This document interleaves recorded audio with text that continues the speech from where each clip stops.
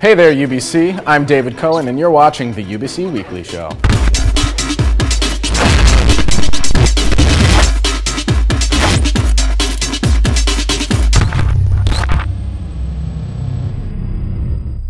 A minor hockey coach who tripped 2 players after a game at Ubyssey has been sentenced to 15 days in jail. Martin Tremblay's sentence for assault is harsher than the 30 days of house arrest the prosecution wanted because the judge wanted to take a strong stance against the abuse of children by adults. Tremblay tripped the 2 opposing players aged 10 and 13 in a handshake lineup after a championship game featuring his Ubyssey Hornets last July. One received a broken wrist. Tremblay, who was already on probation for a different assault charge, will serve the sentence on weekends. He has been suspended indefinitely from his youth hockey league.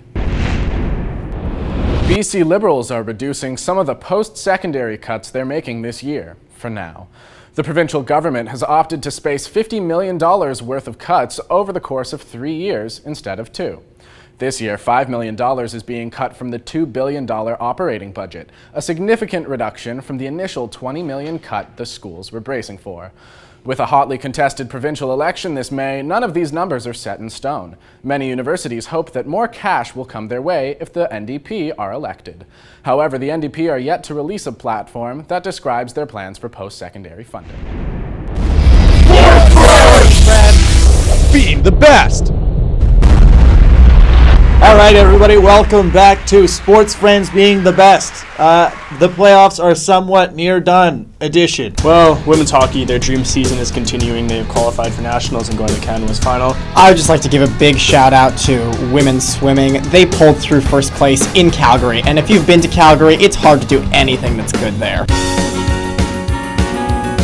To women's volleyball. Women's volleyball? Say that. And of course, we can't forget women's volleyball, who have won their 6th straight game to take the 6th straight Canada West title. 1, 2, 3, sports! That's all for this week. I'm David Cohen. Seriously, who trips a kid? Since 1918.